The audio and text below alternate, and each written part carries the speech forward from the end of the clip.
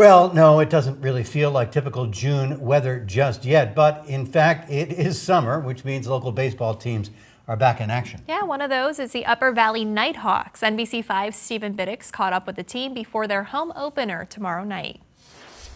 We're just going to do our thing and just ball out. After 3 road games to start the season, the Upper Valley Nighthawks head back to White River Junction Saturday evening for their home opener. Definitely very excited. Team looks good, and I love everybody on the team so far. Seems like we got a good friendships already starting, so excited for the whole season. For the second year in a row, fans will be able to attend all games for free in an attempt to grow the game and pack the max. Because a lot of families come out with their kids, and which is great for the community, allowing more people access to watching really good baseball. And we'll get more fans here.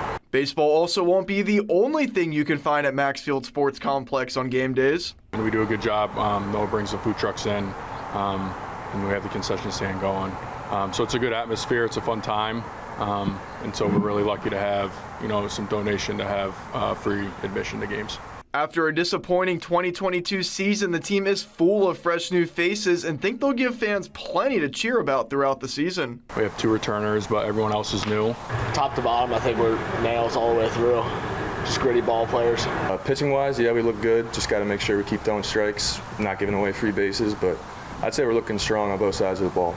First pitch at the Max is scheduled for 6 o'clock on Saturday evening. In White River Junction, Stephen Biddix, NBC5 News.